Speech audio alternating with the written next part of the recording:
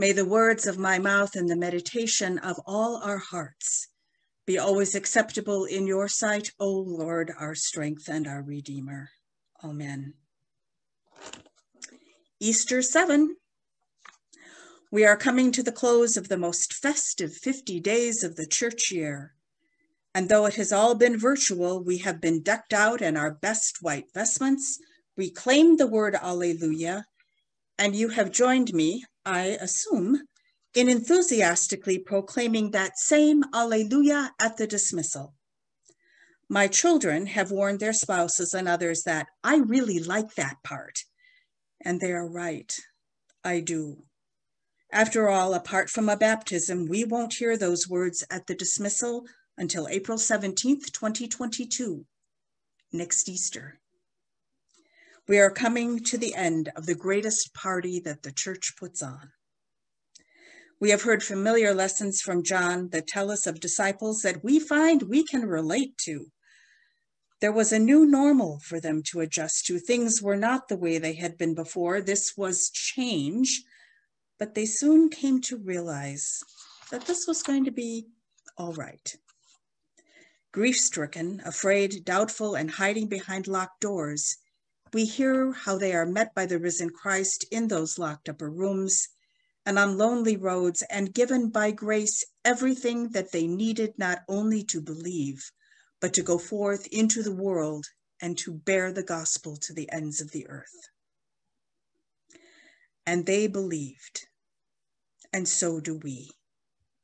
And the great celebration continues. Last Thursday, the church celebrated the ascension of our Lord. Things changed again for the disciples, and this time, the change was more profound. This time they witnessed Jesus ascending to the Father, and this time they knew that any sort of presence that they could see or witness in the person of Jesus, however it was, in their lives, was gone forever.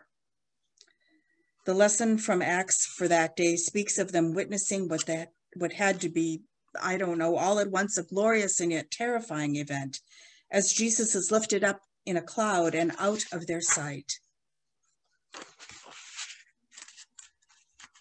Excuse me.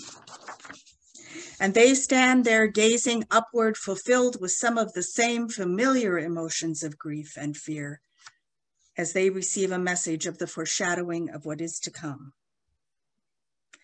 And because they are the disciples that we can all relate to, they don't understand.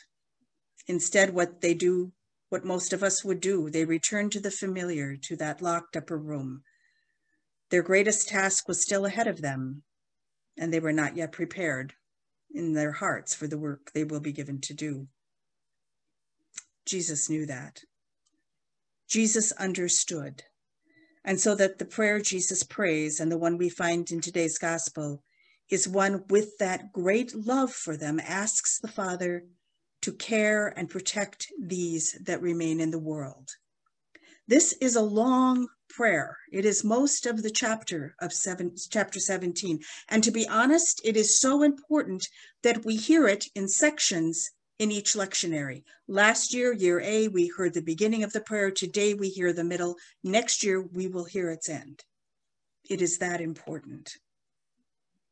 The things that lie ahead will not always be easy. In fact, they were often dangerous. But Jesus, in his prayer, assures the Father that they have been given what they need to believe, and that they do believe, and that they are now the Father's.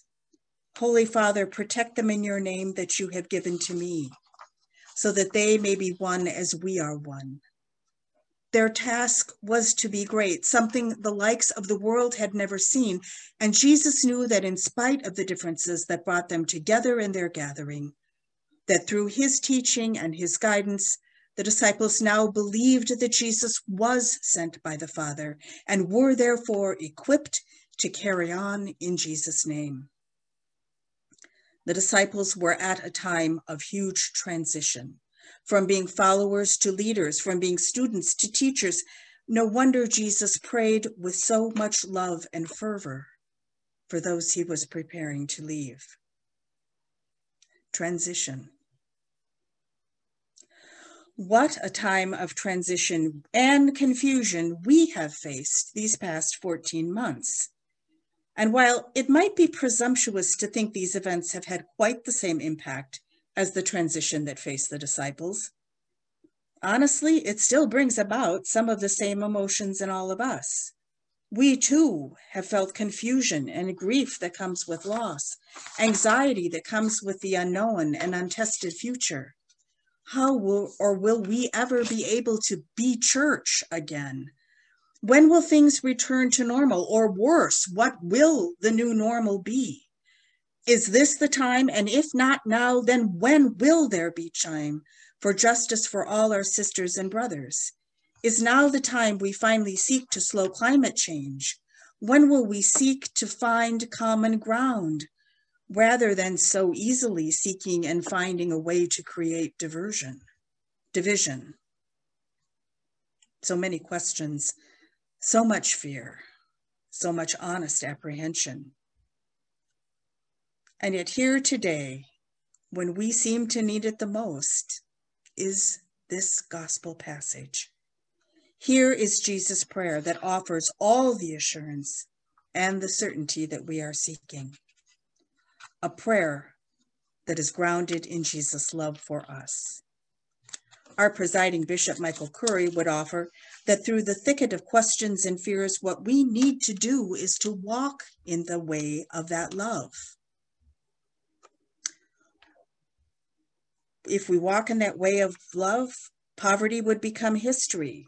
Saving the earth, slowing climate change, when we walk in the way of that love, the earth, he says, will become a sanctuary. Peace, especially in the Middle East, when love is the way, we lay our swords and shields down by the riverside to study war no more. Justice for all. Curry writes, when love is the way, there is plenty of room for all of God's children. Linda Clater, in her commentary, tells us that ancient theologians who talked about these verses actually suggested that what was meant by Jesus' oneness with the Father does suggest movement, although not a walk. She offers the image of a dance, if you will, among the Father, the Son, and the Holy Spirit. So perhaps then the call we hear in this passage includes our ability to join wherever we find ourselves in a glorious, joyful, and common dance of faith.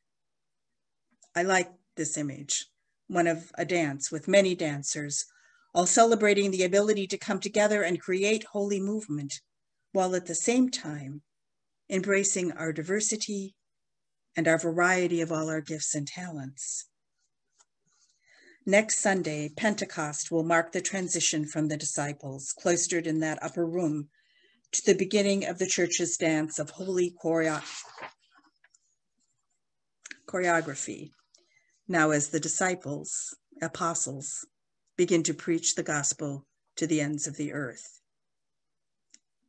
It is a dance that has seen the addition of new patterns and steps over centuries. It is a dance that once it started has never ceased. We dance together despite our differences, or perhaps because of our differences. But most importantly, the thing is, we are dancing. We are dancing, trusting in the certainty and the assurance of the prayer in today's gospel. The prayer that Jesus prayed for the community he once loved and left, and for those who, now that he is joined with the Father and the Spirit, he loves and cares for without ceasing. The great 50 days are coming to a close. The Alleluia dismissal will be tucked away, and we will enter a time that some liturgical calendars refer to as ordinary time. And yet, we dance. We dance as we move through the anxiety and stress of transition toward what will become our new normal.